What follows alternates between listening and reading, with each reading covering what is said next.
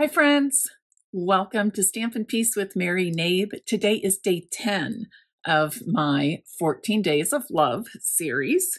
And today I'm going to be showing you we're going to make a total of 3 cards, but I'm going to be showing you 2 fun folds. And I think you're really going to enjoy them. And the featured product suite is the Perennial Lavender Suite from the 2024 January to April mini catalog. I'm excited, so let's get started right away. Today, I'll be showing you how to make 2 different types of fun fold cards, and I'll be making a total of 3 cards for this day 10 demonstration. I'll be using both of the bundles from the Perennial Lavender Suite, Painted Lavender and Perennial Postage, awesome stamp sets with wonderful die sets. For the first card, I'm going to start with a card base of 5.5 by 4.25 inches of Pretty Peacock cardstock. Then I have a piece of crumb cake that measures 4 3/4 by 7 inches. 4 3/4 by 7 inches. I want to double check that. Yes, 4 3/4 by 7 inches. And I've scored at 3.5 on the long side. And I'll just give that fold a nice crease with my bone folder. I have a basic white cardstock that measures 4.5 by 3.25 inches for the inside of this crumb cake card base.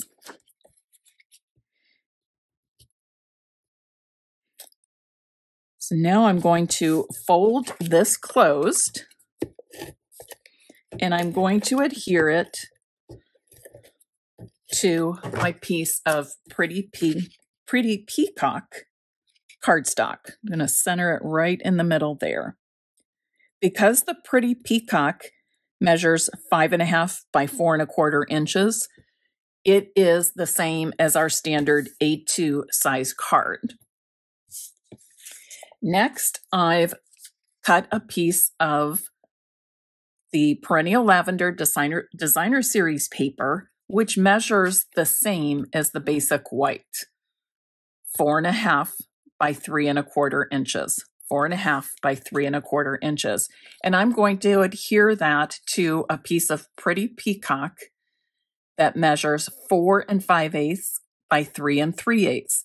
And that will give me just a nice narrow mat or border of the Pretty Peacock showing.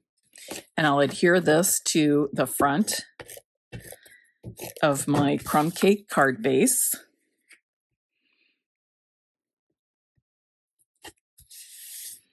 Next, I'm going to stamp a sentiment and die cut it.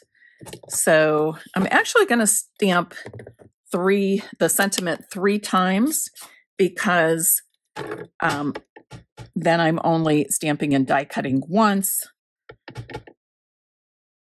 And I'll have all of those ready for the 3 cards I'll be making with you today.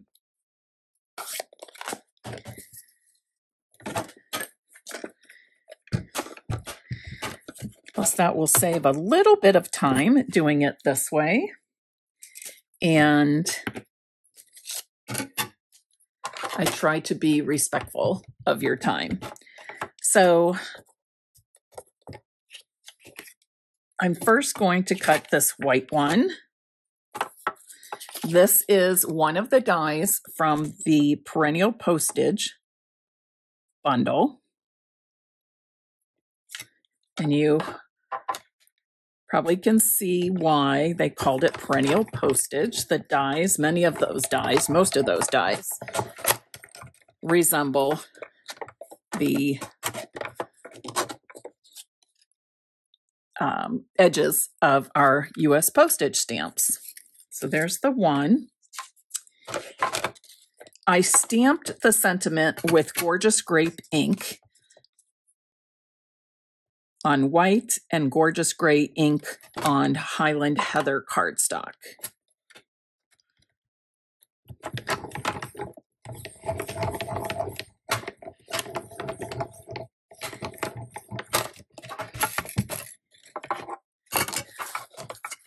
So these will be for cards 2 and 3. I'm going to do something a little bit different on this last one that I want you to see. This is one of the dies that comes in the Perennial Postage die set. All it does is emboss the design. There's like a butterfly and some little stitch marks and then the wavy lines. It only embosses. It does not cut. So what I'm going to do is use both of these at the same time. I want to make sure my direction is correct. And the purpose of this one is to give the look of a canceled stamp. You know, when it goes through the US Postal Service, they put a mark or a stamp on your letters or your envelopes to say that the stamp, the postage stamp, has been canceled. It's been used. So take a look at this. Isn't that fun? Now, one thing you can do, I'm not going to do it for this demonstration, you could even put some ink on here with your brayer or just drag it into your ink pad. And that way, when you do it, you'll get some of the ink along all of those embossed designs or layers. Okay, I think that is, I'm all set with that now. So I'll put my mini Stampin' Cut and Emboss machine away. So now I'm going to add my sentiment and then decorate my card.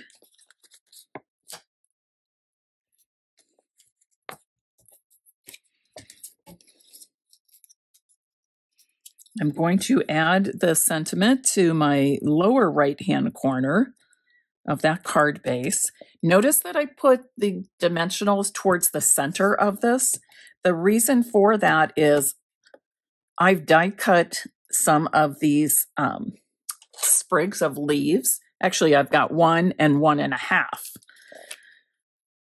Okay, so I actually die cut 2, but I used the top of this one on my sample, and I'm using the bottom of that same one for this card.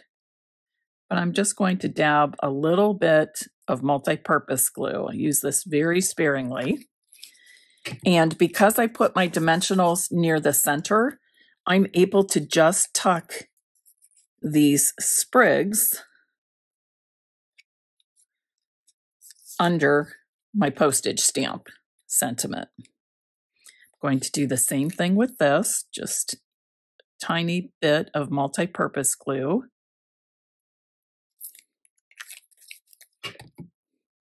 I'm going to tuck this right up here. And then I have some of the purple fine shimmer gems. There are, let me pull that out. There are actually 3 colors in the package. You get a Highland Heather or a light purple, a Gorgeous Grape, and then this could either be Berry Burst or Blackberry Bliss. It works well with both of those colors, really. And I'm going to add some of these among the leaves. I'll go right here.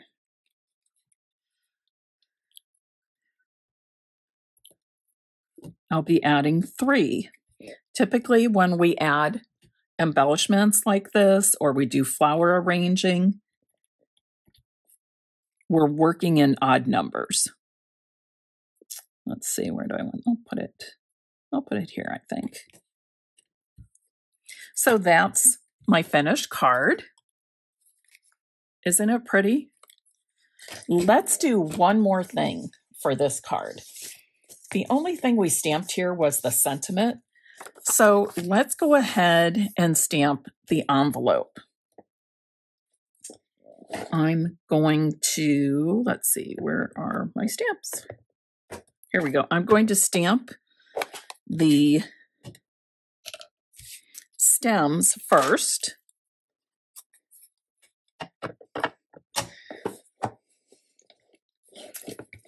I'm going to use a bit of scrap paper or grid paper because I may be stamping off the envelope a little bit. And while that getting ink on my glass mat does not hurt anything, I won't have to do any cleanup right away since I want to move on to the other two cards I want to make for you in this demonstration. So I've stamped that bunch of stems with Lost Lagoon. And then I'm going to stamp this bunch of lavender with Highland Heather ink. Okay. Put this right at the top. And then I'm going to add a little more dimension by stamping this additional small detailed stamp with Gorgeous Grape on top of that Highland Heather. And it's just, I'm not matching anything up. It's just kind of a random thing here. But do you see how pretty that looks with two shades of the purple in there? And let's do one more thing before I close up the Lost Lagoon ink. The Painted Lavender stamp set comes with these cute butterflies. And you actually can stamp both butterflies at once because they're on the same stamp. So we'll put that inside. So they get a little surprise of stamping on the inside, plus a beautiful envelope. A decorated envelope basically shows people that there's something extra special on the inside of that envelope. Now I'm ready to show you a second fun fold card that I like a lot. I'm starting with a piece of 8.5 by 11 inch cardstock. This is pretty pink I'm using. On one end, and this will be 2 card bases. On one end, I'm going to score at 3 inches. And then I'm going to slide this across. And I'm going to put the right edge of my cardstock right at the 1 inch mark to the right of the cutting and scoring groove. And here, whoops, I said 1 inch. It should be 1 1/4. So I scored at 3 inch on the left side and 1 1/4 on the right side. And now I'm going to turn my cardstock so it's now in the horizontal or landscape position. And I've got my left edge at 5.5 inches. And these become my 2 card bases. So I'm going to give each of these a nice burnished score line on each side. I should have pulled out my silicone mat to put underneath while I'm scoring, and then you don't hear that loud clanking when the bone folder hits the glass mat. So that's the basis of my card base for this fun fold card base. Let's start by putting the insides of our cards. I've got 2 pieces of basic white that measure 5 1/4 by 4 inches. I'm going to do a little stamping on the inside of each of these. So I'm going to do that first. First, I'm going to stamp with Pretty Peacock. Just going to stamp the stem.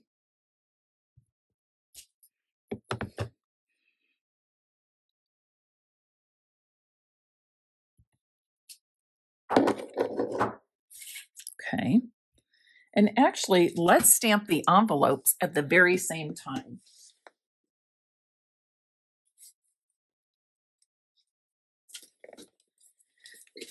So I've got my 2 envelopes for these cards. I'm going to do the exact same thing. Stamp the stem. It's kind of tall, so I might go down a little bit. And Pretty Peacock on the left side of my envelopes. Next, I'm going to stamp with Highland Heather. And again, I'm going to be stamping both Highland Heather and Gorgeous Grape. But this time, I'm only stamping like a single sprig of the lavender, not a whole bunch, like on the first card, the envelope for the first card. So that's Highland Heather. Need to come down a little bit more to put it on the envelope.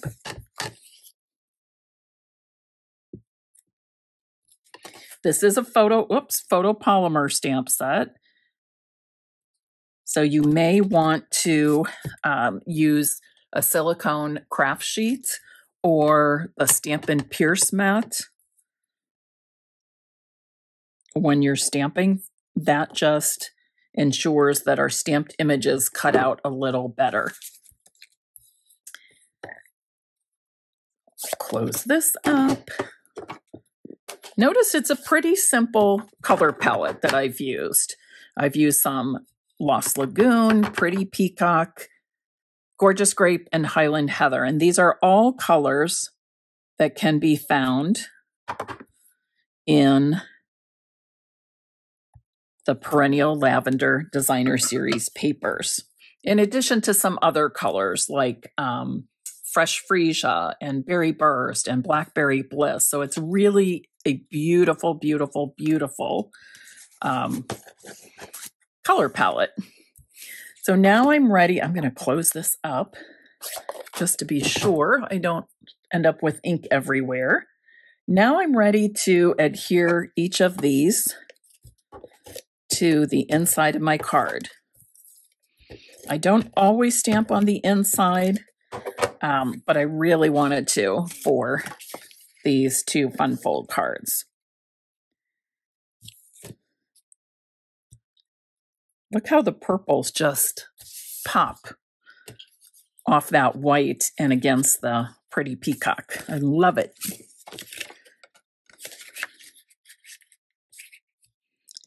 And I'll do the same with the second card. These 2 cards are going to be very similar, but different enough. And here's where some of the difference comes in. I have cut 2 pieces of Designer Series paper. These measure, 5 1/4 inches by 3 3/4. Yes, 5 1/4 by 3 3/4.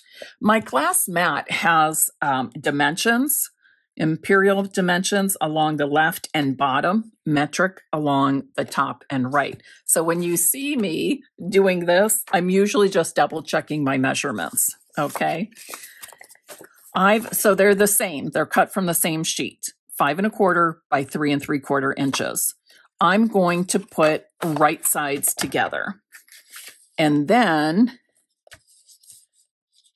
I'm going to have the left edge at the 2 3/4 inch mark, and then the right edge is at the 1 inch mark on the opposite side. And I'll cut those. And The Stampin' Up! Paper trimmer does a great job of cutting 2 pieces of designer series paper at once. I've even cut 3 sheets at a time, but definitely 2. Now here's where the difference in the 2 cards come. I'm just going to mix these up. All right. This is the mix part. We had the match. This is the mix and match. So now I'm ready to adhere these to each panel of my card front.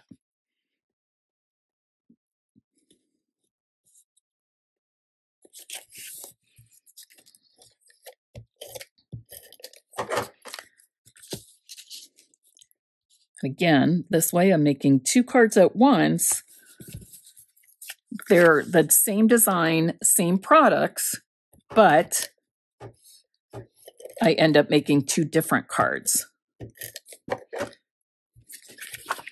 I love that about our designer series papers, that they're printed on 2 sides. So that means we get double the choices of papers and patterns to use.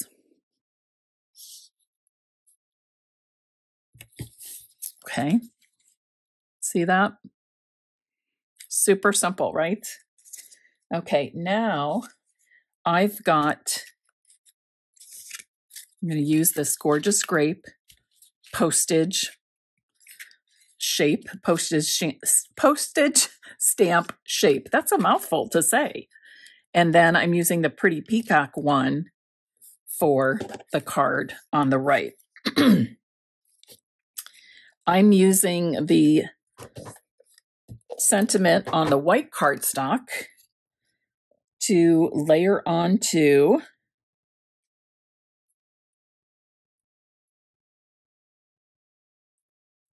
that gorgeous grape cardstock. Trying to get that straight and centered. I'm a little off.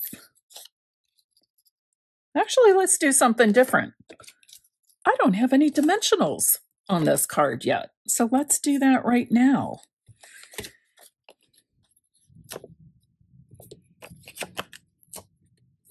What's a card without dimensionals, right? No, it's okay not to have dimensionals on every card. I guess I just don't do that very often.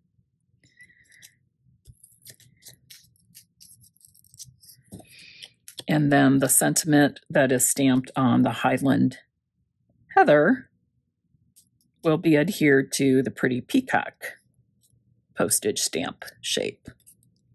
Now I'm going to add these, and they're going to be centered on my card, centered left to right, but it will overlap that opening, and that is a-okay. That is all right. So what I'm going to do is be careful about where I'm putting my adhesive on each of these. It's okay for me to, I'm going to have it on the left, and it's okay for me to go beyond the halfway mark, but I want to make sure that it's not going all the way to the right end, that it would stick to that right flap. The other thing I'm going to do is kind of estimate about where I'm going to adhere that, and then I'm going to put some adhesive along this part of that large flap. That way I know I've got adhesive only where I need it, but it will cover the entire area of the shape that I'm wanting to adhere on that left panel. I think that looks good. I'll adhere that down. And then I'm going to do the same thing on the other side. Here's that adhesive I put along that edge of that right panel. So now you can see the adhesive goes right up to that edge and underneath the rest of the layers, but not beyond. So I'm safe. All right, we've got our envelopes here. Oh, we forgot the second part of the stamping on the envelopes. I did not stamp the Gorgeous Grape on those envelopes. So let's do that now. There. See the difference? It just gives it a little more interest, a little more dimension to our, I can even do it a second time if I want. Okay. There's the difference between the two. And you can play with that. Play with different shades of the purples and berry colors. Let's finish off our cards with some of the fine shimmer gems. I'm going to use my Take Your Pick tool to pick these up and place them exactly where I want them. This time I'll be using the Gorgeous Grape. Well, let's see here. I think, yes, I use Gorgeous Grape on each of them. So for this one with the white, basic white cardstock, I'm going to use, actually, let's use the light color here. So that way we get a variation of purples. We've got the Gorgeous Grape and then the Highland Heather in the shimmer gems. Okay, so that's that one. And then I'm going to place my gems a little bit differently for the second card. Whoops, what happened to it? I dropped it somewhere. Oh, it's on my finger. Did you catch that? It's on my finger. So, and so often, now these have large and small, so often I use up my small embellishments first. So as I was making samples for this video, I thought I'm going to challenge myself and use only large ones on one of these cards. So I'm using only large fine shimmer gems for this card.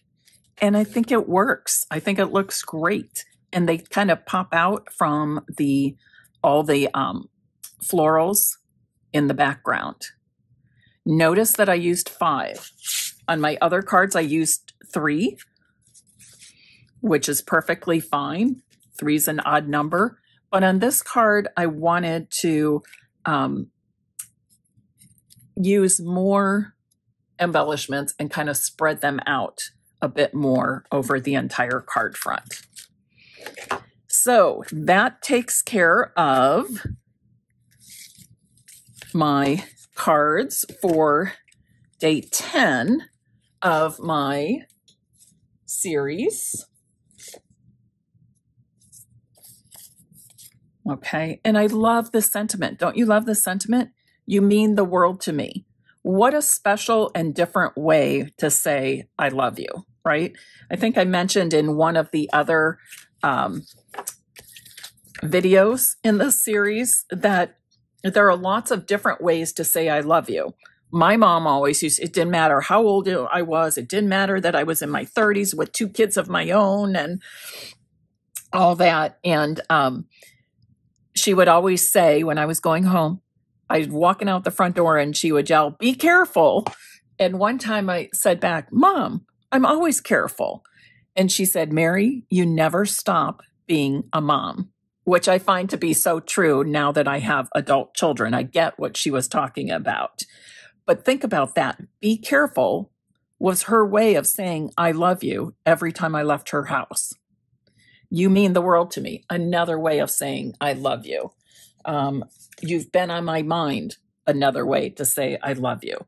So I want to bring in this perennial postage stamp again so that you can see all of the different ways here. You're simply marvelous. Big hugs. I can't thank you enough. You are loved beyond measure. Thank you for your friendship. These are all ways of saying I love you, which is awesome in my opinion. All right. Thanks for joining me for my day 10 demonstration. of my 14 Days of Love series. And we've got a few days left, 4 days of demonstrations left. So I hope you will, hope that you are looking forward to those. If you missed any of the previous videos in this series, they are on my YouTube channel, Stampin' Piece with Mary Knabe, or better yet, go to my website and blog, stampinpiece.com.